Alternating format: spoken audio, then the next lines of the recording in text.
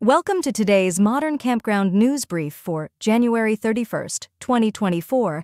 Danforth Bay Camping and RV Resort welcomes campers with $1 million in upgrades for best guest experience. In today's top story from the outdoor hospitality sector, Danforth Bay Camping and RV Resort in Freedom, New Hampshire, has unveiled over $1 million in upgrades, setting a new standard in guest experiences. Central to these enhancements is a state-of-the-art saltwater pool designed to be accessible for all ages, featuring a whimsical mushroom spout, a child-friendly slide, and an interactive dumping bucket. General Manager Dianne Battles highlighted the resort's commitment to creating a cherished space for relaxation and making memories. With the first full operational season of the new facilities set for summer 2024. The resort also boasts spacious campsites, diverse lodging options, and a modern grandstand replacing the old Pavilion, offering a communal space for live performances.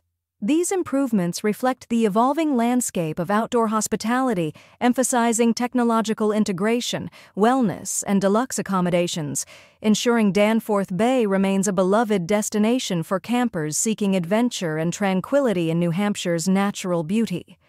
Alberta Parks rescinds designations in Kananaskis, aims to enhance outdoor recreation. In a significant move for outdoor recreation in Alberta, the province has rescinded the designations of 4 provincial recreation areas in Kananaskis country, transitioning them to Crown land to enhance recreational opportunities. This decision, part of a broader initiative to deregulate 10 sites across the province, aims to address administrative and regulatory concerns while boosting recreation and camping facilities. However, the move has sparked debate among conservationists and outdoor enthusiasts, emphasizing the need for public engagement and Indigenous consultation in park management. Despite concerns, the province has also announced the addition of 1,400 hectares to provincial park and recreation areas, including the establishment of Kleskon Hills Provincial Park and a new recreation area near Lac La Biche, highlighting Alberta's commitment to preserving unique ecosystems and expanding outdoor recreation spaces. Expanding horizons in off-grid camping, the emergence of high-drama expandable RVs. The Electric Transformer House, ETH, a collaborative project between AC Future and the iconic design firm Pininfarina, is set to introduce the future of RV travel.